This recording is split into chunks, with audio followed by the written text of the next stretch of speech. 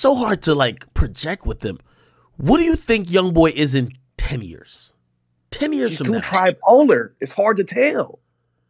Hopefully, if I'm a young boy, hopefully I can be in my like, I'm able to put artists on better. Almost like a Wayne. That's what I hope for him. Hey, listen. Yeah, because he fumbled no cap. Hey, listen. I want you to answer this honestly. When Future dropped Tony Montana, did you see Future being this Future? No, I couldn't stand it. Future is like a religion, though. That's the thing about it. No. Now he is. But back then, he felt like a Southern artist that just had a bop. But then he kept coming with it. And then now, like, Future just seems like, the artist, man. He just seems, it's a reason why niggas start saying, yo, he's the Jay-Z of the South. Like, I think he walked so a lot of these niggas could run. He was one of the first niggas getting flack for mumbling, one of the first niggas getting flack for singing, one of the first niggas getting flack for like singing about doing drugs. Wayne did too, but he did it a little better. And I think he grew into that shit. Like when I first heard Tony Montana, I couldn't really stand it. But when I heard that he wrote Racks on Racks on Racks, I was like, we might have somebody on our hands. Yeah. At that point, I was saying that y'all didn't understand him because y'all are not from the South. That's like a fact. when we heard Thug and when mumble rap became a thing, like they talked about the Migos, people like us in the South, we understood it. It was everybody from up north and out west who didn't understand it, and now y'all ears can adjust to it now. That's a fact because we didn't have too many people like that, and niggas like them Franchise Boys and D4L, they were a little more understandable, and they didn't really say too much. Just lean with it, rock with it. These niggas be saying everything, punching in, you know what I'm saying, doing all kind of shit. So it took some years for West Coast and outside of people from the South to get hip to kind of just knowing the lyrics just from hearing it. You know what I'm saying? It took time. Future walked so these niggas could run. For sure. I remember the times that I thought, oh no, Future the guy. And I remember saying, this guy is going to change the entire landscape of music. And a lot of it also came with when I saw how he was able to work with other people. When he was able to work with Ciara and give her, you know, well, they had to turn on the lights and they did the remix. Like, I noticed that, and even when he worked with Rihanna later for the love, like, I realized, I said, he's not only a guy who has a voice that people like, he's a songwriter. He's a nigga who, like, he comes in with the, as long as I got good cushion, alcohol, like, I realized he's an artist. And that was the realization for me with Future. I said, damn, this guy is really fucking good. And then, remember, I don't know if y'all know, he worked with Beyonce and them on Drunk in Love. Or did he? I think something like that. He was turning into the Drake. Because you remember when you couldn't escape hearing Drake on everybody's fucking hook? Once it was Future, I knew, like, yeah, he's out of here. He got the formula. He's on every nigga's hook, and he's making phenomenal songs just from the hooks. Yo, he wrote Drunk in Love, bro. Like, that's insane. Like, come on, man. Future Drunken, like, come on. And then, bro, everybody who came out from that point on, I think Future is kind of the granddad of the Lil Durk sound. He's the granddad of a lot of shit. You know what I'm saying? Yeah, like, if we look at him as an apostle of toxic masculinity, like, you look at Future of like, oh, this is how I'm supposed to be. That's a fact. Yo, there was a time, and I remember vividly, like around 2014, like, put like this, and this is no shade towards Meek, but there was a time that Meek was looked at like the East Coast, like an equivalent to like Future in the South. These days, I think we look at Future like he's just a fucking king. And like, yes, Meek is definitely a well-established contributor, and he had a great career coming from the East Coast, but like Future just kind of almost turned the entire game into like his sons, like in a way. Like when I hear Lil Baby, when I hear Gunna and them, like even with shit when I hear Thug, like, you know, I think Thug took that type of acceptable style. I'm not gonna say took his style. That acceptable style brought it this way. He probably took a little bit of Wayne as well, right? So I think Thug was Wayne, Future made his own shit, right?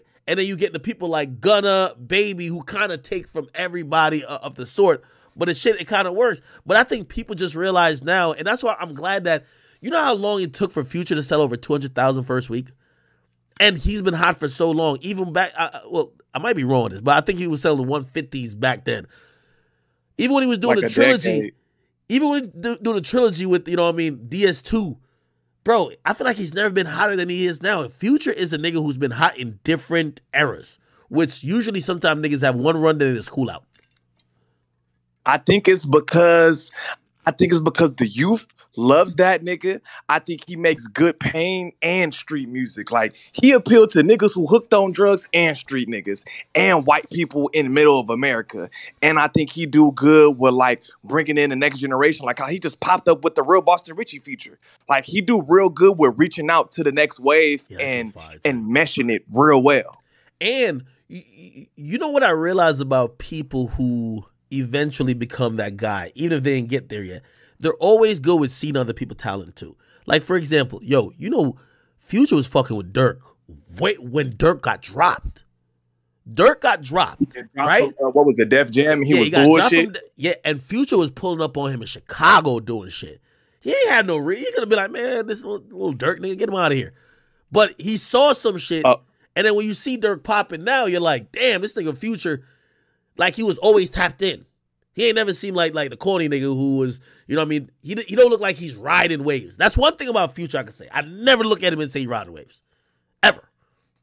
And that's another person we got to add in there too, is Durk. Because people don't remember, bro, Durk with the fade, with the taper fade, that was not the Durk we have today. That nigga was not singing. He wasn't doing none of that. And he evolved and he really kept this shit going. So let me ask then, again, this is obviously subjective, but are we thinking that Durk has a couple more levels to hit before he peaks out, or do we think he may have hit his peak already? I don't know. It's kind of hard because Durk is real talented, but it's like, how do you get bigger than fucking Durk like 2 or 3 years ago when he first brought Von out? He was fighting all them cases. That nigga was on top of the world. And also he had like Von with him too. So it's kind of like he don't have Von no more because, like, I'm not gonna lie, when Von was alive, a lot of what really helped Durk remerge was the immersion of King Von. I that evil twin shit. I believe what's gonna happen now is that I think Durk is a little bit at the fork and the crossroads too. So I don't think it's possible, like, especially you talking about with the whole when Von was around this, and I don't know if it's possible that Durk could get any bigger just if he's on a street level. I think he has to start crossing over more, but then that always, like, will he still be able to keep that edge if he fully crosses over? Now, what happened to Virgil was a great song. How much more no's could he give where, like, I feel like that's mainstream enough, but his core audience don't feel like, what the fuck is this? Like, but Gunna carry. Gonna carry. I think a good way to carry your legacy onto the next wave is doing what Wayne did, doing what Rick Ross did, doing what niggas like that. It is finding your next best person, signing them, and bringing them up. I agree too, but I've always thought about it. I said, well, look at Drake, and I mean, who his Future gave us? Doughboy. I know, salute to Doughboy. But like, Future did give us Young Scooter. I was going to say Young Scooter. I was waiting for you to say that. I was going to say Scooter. Okay. What do we think about Drake with that though? Because I think that's one of the only knocks they're going to give about Drake. They're gonna but Drake gave us a lot of classic. Like when you think about R&B and like new school R&B, you think of Division, you think of Roy Woods, you think of Majay Jordan. You think of those people for like this new era of R&B. So Drake gave us that. Yeah, but Drake never gave us another rapper. I don't think that's what Drake wants to do. I think Drake likes being famous by himself. Do you think that would be used as a knock against him? I think he has to stop focusing on just like pulling up random people from Toronto just because they're from Toronto and find good talent. Well, he's giving Smiley. Do we really think Smiley is talented, bro? But at the same time, he did put press on too, though. Yo, And also, I did hear a lot of people that's from Toronto, when they hear the Smiley song, like us in America, we didn't like that. But in Toronto, people really liked the Smiley stuff because that's how they talk. Hey, can y'all hear the Ice Spice? Can you hear the Smiley in Ice Spice? Nah, I heard about that. What? You can't? I heard about that. Look, you can't. Look. Go here. You thought I was feeling you, but the Kanye West AI version, nigga, it sounds like Smiley. Yo, Ye1, thank you for the $100 donations. Holy, appreciate you, brother. I forgot I had a song for that. Thank you for that, Ye1. Cause get in the Discord, and if someone sees him, drag him to VC that I'm in. He says, add me to VC. I got a question. Do you think if Tory would have beat that case, he would have been the hottest artist out? Now, you see, this is a good question, but this is what I'm talking about. You could have the hottest moment and not be the hottest artist, right? So I think he would have been the hottest moment, and if he had dropped music that would have lived up to it, he could have made a bid to be the hottest artist, but not because you beat a case, you're the hottest artist now. You know what I mean? It's like these days things go by like so quickly. I was watching on my channel. It's been 2 days since I streamed. Yo, Kevin Gates just got exposed by a tranny. And like, it's 2 days later, we're like, all right, that's in the past. Like, I'm telling you, shit goes by really quick now. You know what I mean? Like, it's not like shit goes by mad quick. Like, we literally just forgot that tranny said she sucked off Kevin Gates, bro. Like, literally, dog. We live in a microwave media world. Microwave media. Yeah, the only time shit feels like it kind of... I'm going to tell you why it's not off, because Kevin Gates didn't respond to it, and he went with the 48-hour rule. Yeah, and it feels like the only shit that kind of lasts these days is either when people, like the only moments or whenever that lasts long is when people either get incarcerated or when they die. As long as you keep living and you're making new moments, people forget about the old moments. Like if I tell you some shit that probably happened 6 months ago, I'm like, damn, that was 6 months ago? Because like we're in a 24-hour news cycle. There's always something else. Somebody else is doing some shit crazy.